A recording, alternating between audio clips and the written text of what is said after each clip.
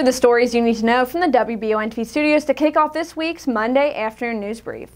In Winchester, a taxi driver has been charged after he allegedly held a woman against her will and then threatened her. According to authorities, 43-year-old Johnny Wayne Barnett was taken to custody Sunday night when the complaint from the woman came through. The woman apparently knew Barnett from previous rides with the company. Barnett was allegedly brought in for questioning, and he admitted to grabbing the victim and then attempting to keep her from getting out of the vehicle. Barnett was ultimately charged with first-degree unlawful imprisonment. He is lodged in the Clark County Detention Center.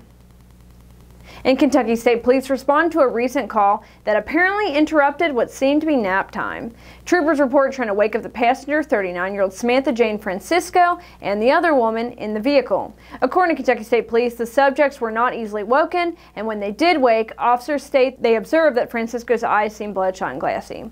Reportedly, Francisco was asked by officers if she had taken anything, and she allegedly admitted she had had methamphetamine, Xanax, and marijuana. The operator of the vehicle gave consent to a search, and according to KSP, this turned up with 2 bags of crystal substance suspected to be methamphetamine, along with pills, a small amount of marijuana, and a couple of glass pipes.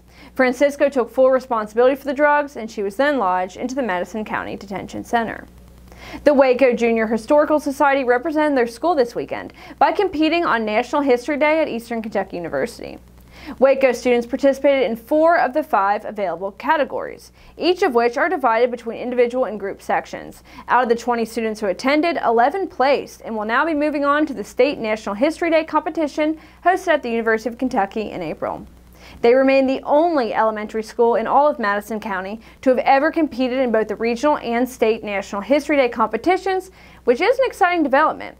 Catch the highlights in video interviews, which are up now on WBONTV.com. And finally, the Laurel County Sheriff's Office is still on the lookout for a missing woman that has not been seen for multiple days. According to the Sheriff's Department, 41-year-old Kimberly Collette has not been seen since February 28th in Manchester. Authorities are asking for the public's help in order to locate her, and anyone with information is asked to contact the Laurel County Sheriff's Department.